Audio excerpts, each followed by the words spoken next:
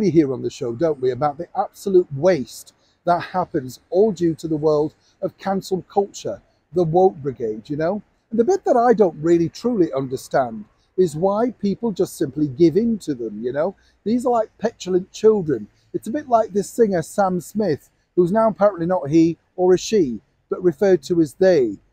It's ridiculous, isn't it? There's a lot of things I might refer to Sam Smith as. It's simply not those, you know? Absolutely. But it does seemingly make you laugh. Recently told you here on the show about the Virgin Airlines that were going to let their cabin staff dress basically in what they want, you know? If it was a man, he could wear full makeup, have his hair in a bun, carry a handbag, even wear a skirt. Apparently it didn't really affect the fact that he was flying. Let's hope he's not wearing high heels if he has to put the pedals down, but we'll just keep it there. But now over in Whitehall, yes, over here in the United Kingdom, civil service staff have been given not one, but 2 badges. This is all because they don't want to offend anybody who wishes to change, you know, whatever they want to call themselves, non-binary, gender fluid. You couldn't make it up, could you?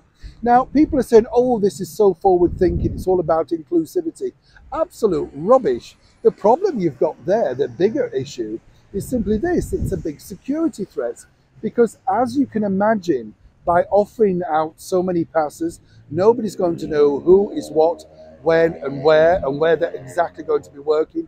And tell me this, civil servants out in Whitehall, simply across the road, you know, at what point do you decide whether you want to be a man, a woman, gender fluid, non-binary? Does that happen just as you snap open your purse as you walk into the work? How does that seemingly work?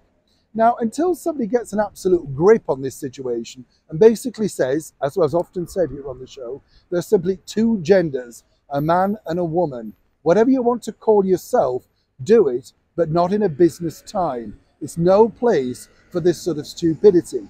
But while we have bosses willing to pander to this particular need and seemingly, as ever, make sure that they're not offended while offending all those around us by wasting thousands of pounds with all of these ridiculous schemes, then we can't move forward. But the bottom line is over here, it's just making the civil service look even dafter than it already did. As ever, I'd love to know what you think to this particular story in the comments below. Do you have this in your part of the world? Are we simply too soft over here in the United Kingdom? Should things be a lot harder? As ever, do let me know your thoughts. Neil Sean in the heart of a very rainy London.